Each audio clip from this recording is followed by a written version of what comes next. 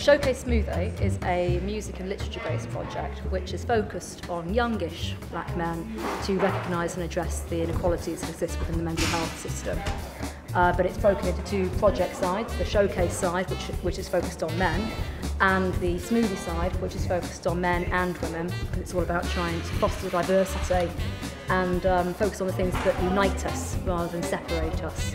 If you like music or you like written poetry, written language, it's great. You get up on a stage, you can share your stuff with the world. Showcase Smoothie is men growing to trust each other, growing to love each other, and learning to write what their hearts feel and not be embarrassed to share that with each other. I just found out that the Showcase Smoothie is very prevalent as a part of my life skills. It helps me to embody the whole of society and get a different angle on how people can contribute to this society of ours. It's not necessarily a downbeat thing. We can get inspired by just writing on various topics, and the energy that we provide, we can serve this out to the community which is all around us. But it's like an outlet to do my music, and I get to write with a group, which is always good, team building and stuff.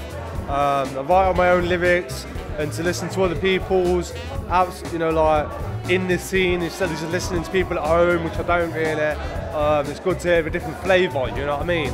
The last 5 years has been the height of my my own creativity, my own mental strength, and my own faith in not just the medication, but in the ability of the arts to keep one strong. I think the powers that be know that it's a project that can't finish, it has to carry on, because it wouldn't be fair on all involved, in particular the mental health community of Leicester, and with the dissemination of the project, the mental health community throughout the country. The projects like this need to expand to other cities rather than be finishing. Each of the artists is going to be working on their individual pamphlets of work.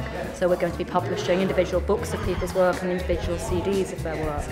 But beyond that, as Tim says, it's all about looking to co-production, I think, as a way of making the project sustainable.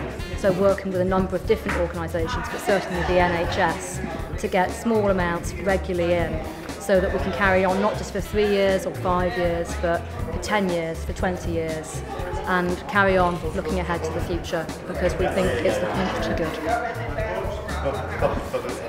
I have watched these brothers hug and tell their truths and cry and laugh and Yeah, I've loved the whole show, like every show I've been at, all the way through the 5 years. It's been great, man, you know what I mean? Rock on, man. Showcasesmoothie.com, representing Great Britain.